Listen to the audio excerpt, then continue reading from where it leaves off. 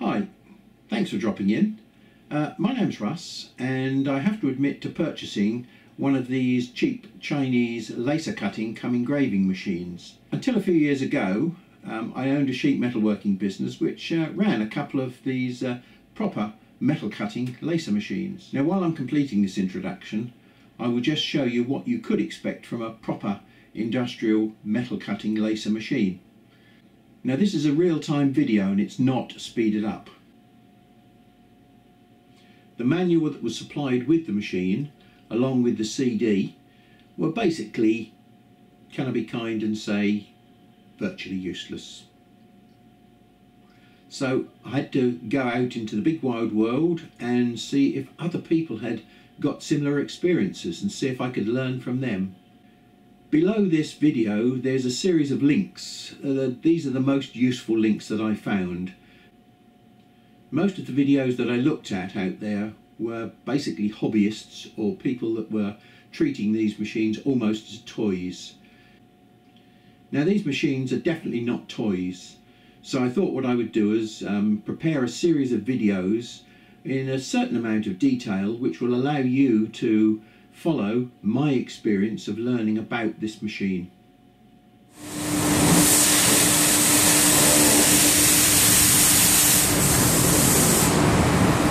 Not even hot, not even warm. Straight off the wall, look, the flatness of them. Absolutely fantastic, isn't it? I'm lucky enough to run a small business and I can claim the VAT back. So at the end of the day, this £1,200 purchase is actually going to only be £1,000. And to get a £1,000 machine into the UK from China with all this kit, it's just unbelievable. Let's just show you what we get. I knew the dimensions of this laser before it arrived, and I was able to make myself a small mobile frame for it to sit on. Now, that blue tube at the back there is for conducting the fumes away. So we plan to have the workshop door down most of the time. Let's go down a little bit lower. Yeah, they're about 4 or 5 inches off the deck. So the door is virtually closed. What I should do is manufacture a little flat manifold box to put the exhaust out beyond the door. Anyway, for the moment, let's just open the workshop door. And let's take a look at what we get for £1,000. On the left there, we've got an aquarium pump, which is for circulating the water through the CO2 laser. And then we've also got a little air compressor, which is to produce pressurized air for the air assist, to assist the cutting and blowing the fumes away. Now, I have got an air compressor in here, so I may or may not decide to use this, depends how noisy it is.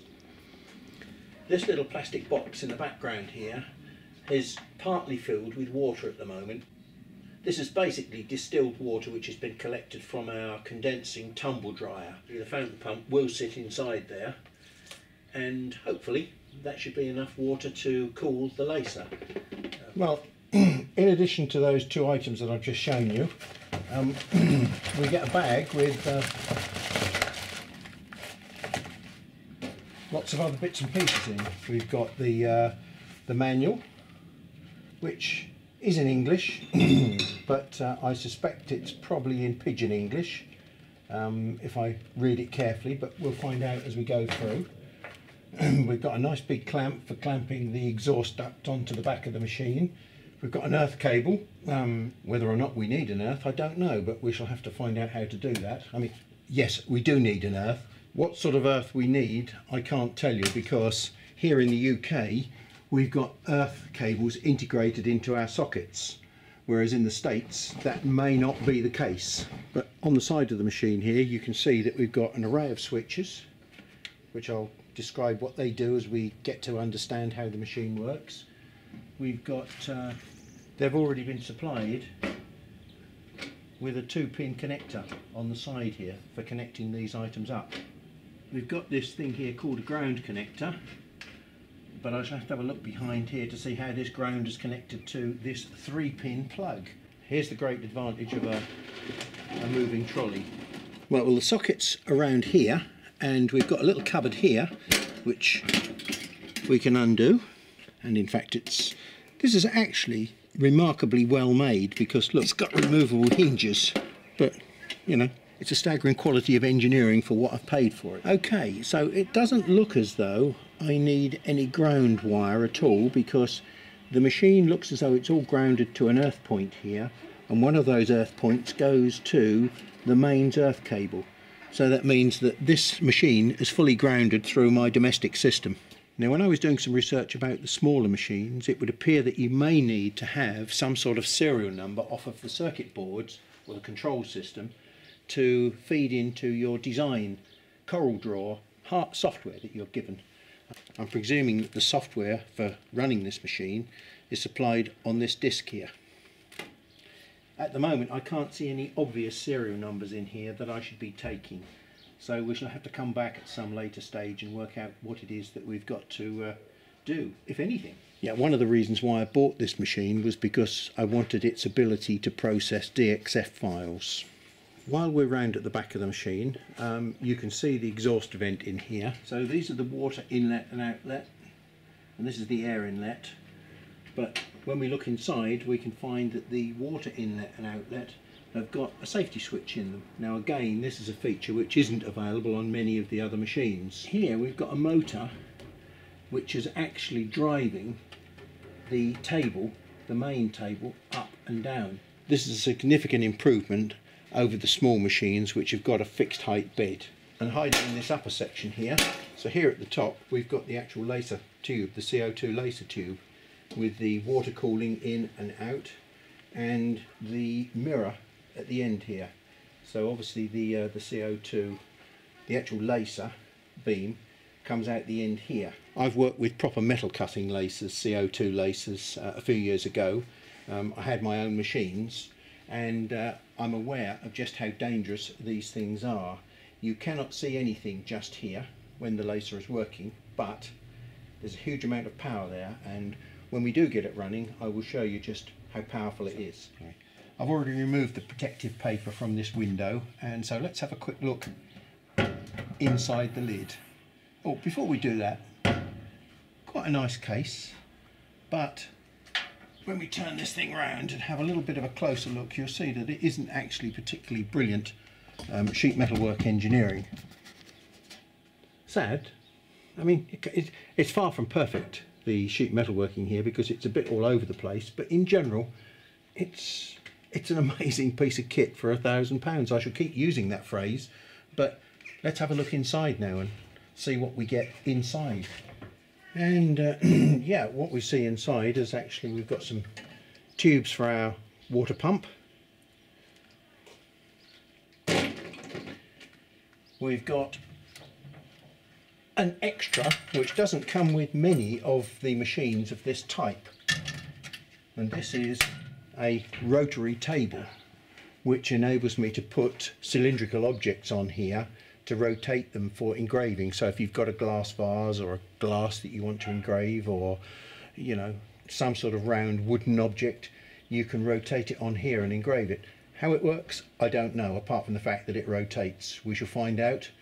How it connects up, we've got a connector here, and the only other connector that I can see in here is the connector for the I don't know what this one is, but it looks as though that should probably go in there, but we'll find out when we start reading the instructions. One of the things that made me choose this particular brand was what looked like from the pictures, the reasonably good quality engineering that was involved, the little attention to detail, like these slides here, which are crossed roller slides for both the X and the Y axis bearings. And then we've got this little guide across the top here, a little chain guide for all the cables. And the fact that it has got a built-in air assist system was another key feature as far as I was concerned. Then we have this blue item in the bottom, which is not blue, it's actually an aluminium table, and I will just, it's got a plastic film on it, which is a plastic protective film, which we will just remove. So as you can see, now that I'm stripping this protective film off of here, and we shall need to do this before we use it, because we don't want to burn this plastic onto the surface of this aluminium. This laser is such a low power at 50 watts that it will burn through plastic, but when it gets to this aluminium bed plate, the power will just dissipate completely. Aluminium is a very difficult material to cut with a laser anyway, so I'm absolutely confident that this bed plate will hardly get marked when we start using it, but we shall wait and see. For such a cheap machine, the quality of the engineering is not bad. And the fact that it's got a motorised table on it as opposed to a manual table is quite staggering. You know, you've got 4 lead screws, one at each corner, and all of the lead screws are driven by this toothed belt system, so they stay fully synchronised, and the table goes up and down, motorised table goes up and down at a uniform rate. Now, it's about 3 weeks since the machine arrived. I've been on holiday for a period of time and really not done much physically with the machine.